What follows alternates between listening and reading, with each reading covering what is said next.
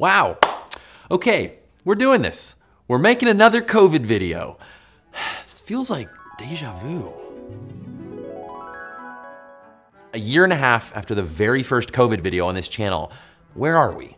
We're still in the midst of this pandemic. And to put the impact into scale, as of now, here in the US, 1 in 500 Americans have died of this disease. Things are getting better, but this is not over. And we know you're tired. I mean, I am too. Every day, it seems like we get new info to take in, and then, okay, new info, got it. I get, okay, more new info, lots more new info. Things just changed again. You know, some of this new info is uncertain, and some of it is downright confusing. Boosters, variants, breakthrough cases, rising hospitalization, schools opening, wearing masks or not, again. So what I wanna do in this video is clear up a few of the things you might be wondering about COVID. We've done our research. I'm gonna try and simplify some complex things, and I'm gonna be honest about what we know and what we don't know. And maybe, just maybe, this will be the last time we do this. I hope I don't regret saying that.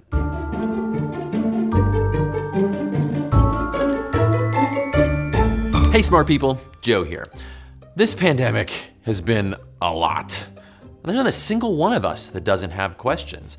You know, honestly, our brains hate uncertainty, but uncertainty is the uncomfortable place that we have to pass through in order to get to understanding. The most effective way to navigate that uncertainty is science. It's never perfect, but it's the best tool we've got. This video is not gonna be a COVID origin story because how we got here is honestly a different question than where we're going and how we get out of this. If you wanna talk about uncertainty, anyway, that's not what this video is. The SARS-CoV-2 virus and COVID-19, they're likely here to stay in the way that lots of other viruses are permanent parts of our lives. Does that mean that everything we've done so far is for nothing? I mean, reading the news these days is scary, but looking just at the numbers and not looking at the why of those numbers, well, that doesn't tell you the whole story. And a lot of what we're seeing actually makes sense if we dig below the surface. Okay, let's start with the fact that vaccinated people are testing positive for COVID. I mean, what gives? Weren't the vaccines supposed to prevent that? I mean, does this mean that vaccines are worthless? That Big Pharma's been playing tricks on us? That everything's going wrong? Well, no, it doesn't mean that at all. There's been a lot of talk recently about breakthrough infections, and that term is actually kind of misleading because it makes it sound like something is busting through an impenetrable defense, like we were promised absolute protection and that promise has been broken. I'm not moving the goalposts here. That's just not how vaccines actually work. The idea that a vaccine can prevent infection 100% of the time is an idea called sterilization immunity. And its origin story, at least some of it, starts in the mid-1800s, when doctors found that some people who survived the measles outbreak of 1781, they didn't get sick when another measles outbreak kicked off many years later. They thought those survivors had become invincible to the germ. Well, that was hundreds of years ago. Today we know that things like viruses and antibodies exist. We know a lot more about how the immune system works. The symphony of processes happening inside our bodies to fight a disease and keep us protected. All things they didn't know in the 1800s. Here's the most important thing we know today, and this isn't new. Getting vaccinated might decrease your symptoms or keep you from dying, but it doesn't necessarily mean no infection. Invincible, everlasting immunity is probably a myth. Vaccines have never and will never mean 100% impenetrable germ armor for every person that gets it. The value of a vaccine, going back to the very first days of smallpox inoculations, has been not only in some level of individual protection, but also the effect that comes from large numbers of people getting that protection, reducing the spread and starving a disease so it's no longer a pandemic. So why are we seeing vaccinated people test positive for COVID? Well, for one thing, these days we are much better at detecting tiny amounts of infection. Some testing methods are so sensitive that hypothetically, a few viral particles could be enough to get a positive result. even if that's not enough virus to get you sick. And we've seen the same thing with other diseases. Post-vaccination measles infections aren't common, but they do happen. Vaccines help your immune system respond faster to a germ and usually with little to no illness. They don't put up a virus force field around your body. Here's what you need to know. More than 5 billion COVID vaccine doses have been administered globally. And as that number goes up, it makes sense that we're going to see more positive cases of COVID in vaccinated people. But why? Well, because if we don't look at those numbers correctly, we can fall into a statistical trap. Think about car accidents. Very few people don't wear seatbelts today, but they are extremely likely to go to the hospital if they get in an accident. On the other hand, the vast majority of people in cars do wear seatbelts. So most people who end up at the hospital after an accident will have been wearing one. Does that mean that seatbelts cause injuries? Does it mean seatbelts offer no protection? I mean, obviously, we know that isn't true. If you just look at the number of seatbelts and the number of hospitalizations, you're missing a very important piece of information. We can take this one step further because it's not just about whether or not someone gets hurt or sick, it's also about how severe that is. Imagine a football team with 10 players. Just occurred to me, football teams usually have 11 players, but whatever. Stick with me here. During one season, 5 players wear helmets on the field, 5 don't. At the end of that season, 1 of the helmeted players had a head injury, but so did 3 of the unhelmeted players. The following season, the coach has all 10 players wear helmets, but 2 of them still get head injuries. More people with helmets had head injuries. First it was 1, then it was 2. So did helmets stop preventing injuries? No, the same fraction of helmeted players got injured, but the total number of head injuries went down from 4 to 2. Because everyone is wearing a helmet, there were half as many total head traumas. This statistical trap is called the base rate fallacy, and comparing the numbers for recent COVID cases paints a similar picture. The total number of COVID cases, hospitalizations, and even deaths has gone up in vaccinated people. That sounds really bad, but we have to look at what percent those numbers represent of the total number of vaccinated people. Okay, so COVID vaccines don't offer some holy grail of immunity. And that actually makes sense when we look at the numbers in a more detailed way.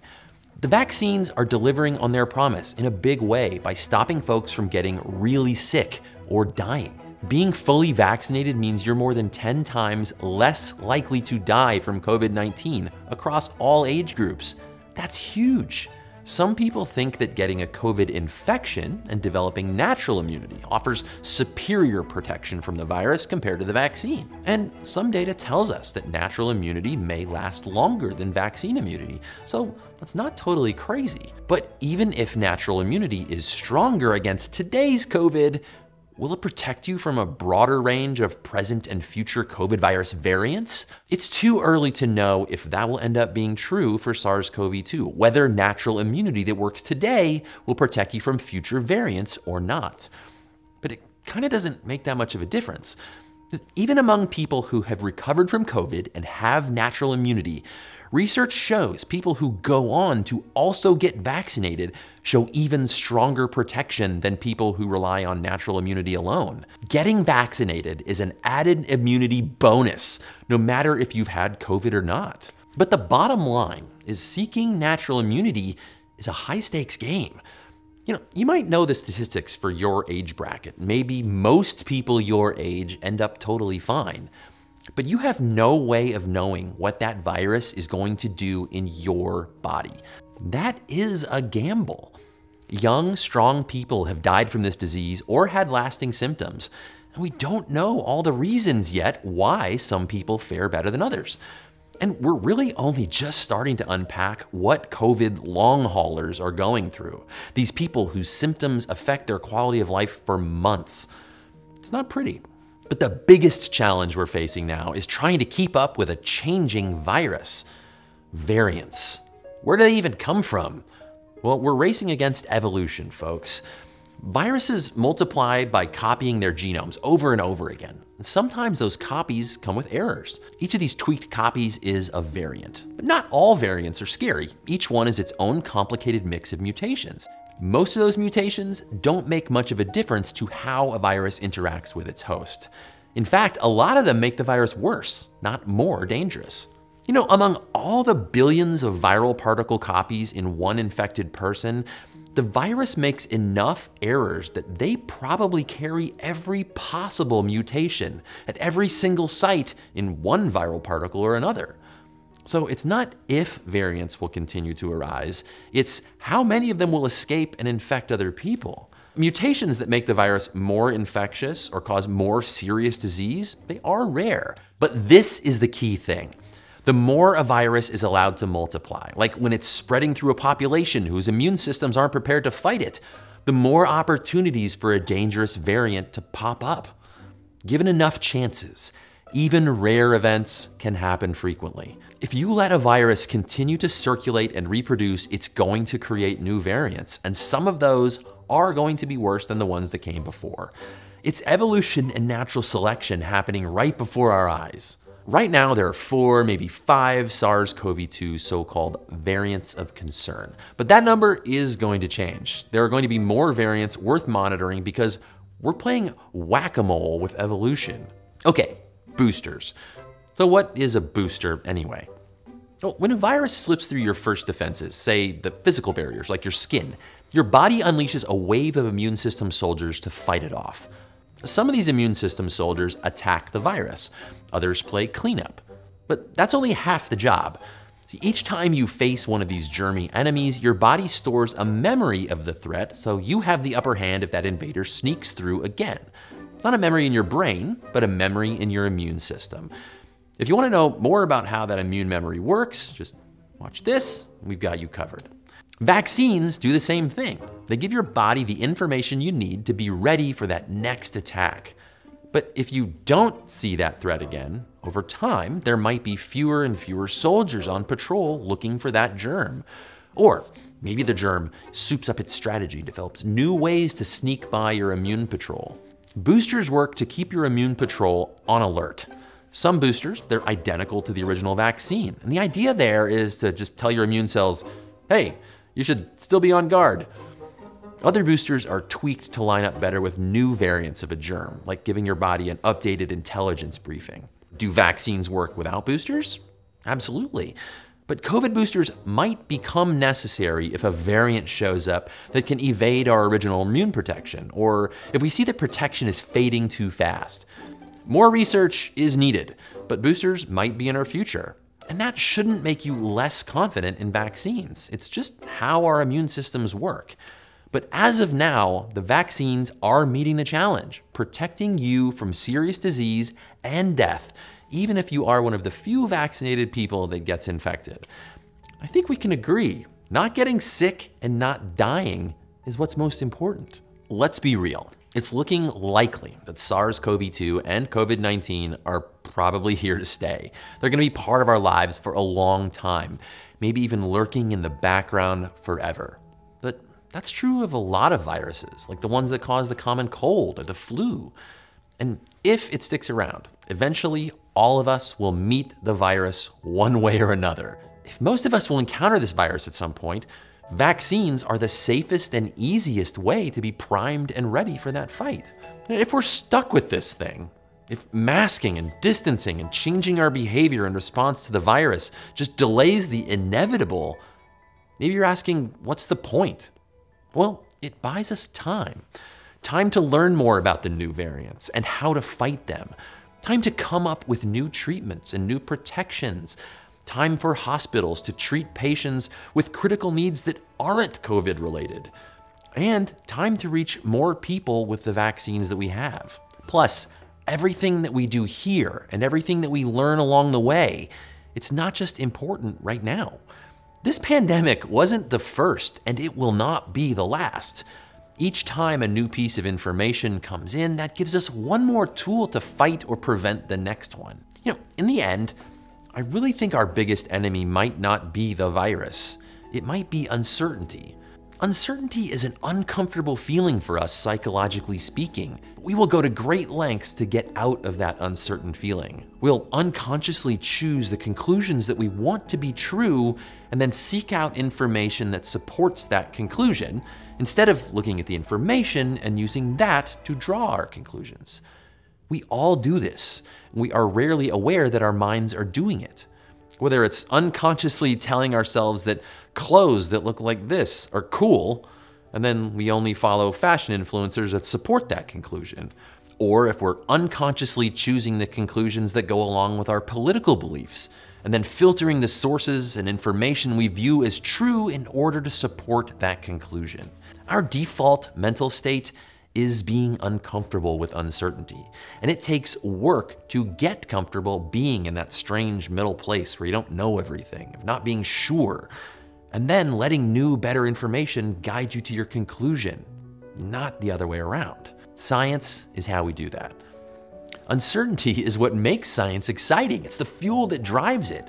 Understanding how science works means embracing uncertainty, being aware of your uncertainty, and letting it guide you to a better place. And we all need to keep practicing that. For every demographic and age group that the vaccines are currently approved for, the benefits of the vaccine vastly outweigh the risks. I think there are very few things in life we are ever completely certain about, but that we know is true. Stay curious. Hey, before you go, now more than ever, it is important to stay healthy. But there's so much medical misinformation out there, it can be really tough to separate fact from fiction. Vitals, PBS's brand new health and wellness show, is here to help. Co-host Dr. Alok Patel and nurse Sheena Williams will bust medical myths, explore the latest science, and answer all your burning health questions in every episode. Be sure to check out Vitals at the link in the description, and make sure to tell them It's Okay to Be Smart sent you.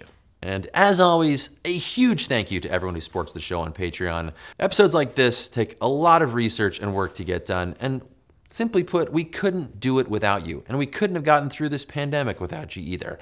If you'd like to join that esteemed club, you can check out the link down in the description. One of the Helmeted players, Helmeted? What a weird way to say that word. Helmeted. Evolution. I can't hit it. Okay. Psychologically. I don't know words.